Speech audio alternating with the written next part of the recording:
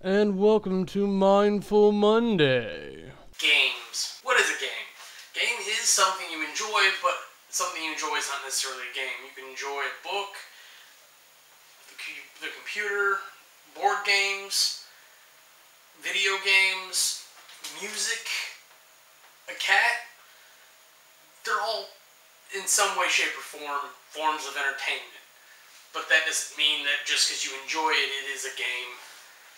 Honestly, I needed something kind of familiar and lighthearted to talk about. So, look behind me. A game has an objective. It has a win-loss condition. You don't necessarily need to ever reach that to enjoy the game. You can just sit there and pet the cat, and if that's your game, is pet the cat. But the cat itself is not a game. There is a definition, a rhyme and reason to a game, and there is a purpose to defining that. Without definitions, which is kind of part of what this series is, we're a little bit lost in things. We don't know how to think about it and whatnot. So exploring these concepts helps us kind of define our world.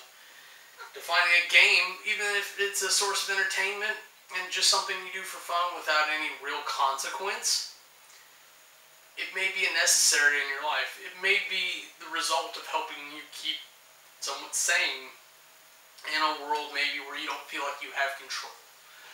You can create a small world of the game and live that out for a short amount of time.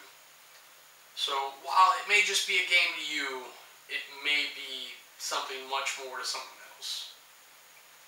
That's it for me. I'm Kamurai, reminding you to mind your Mondays. If you want to see anything else we're up to, go ahead and click the annotations and they'll take you to our other channels.